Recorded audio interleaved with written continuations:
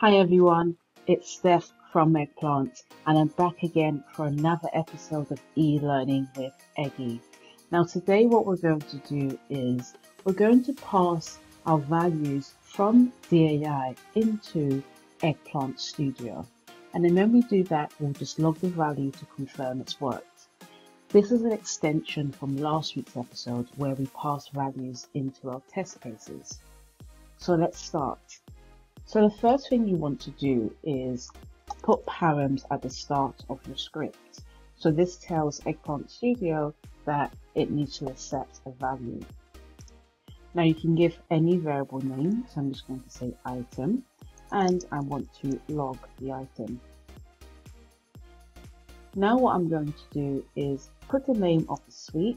So eLearning Eggy Suite, and then my script will appear. And then I select the action and say add to selected.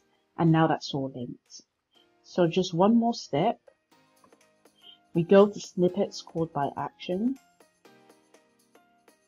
And then for our variable gives, we say input. And then click OK. And what we can do is we can play this now. And we can see we've got logged slippers.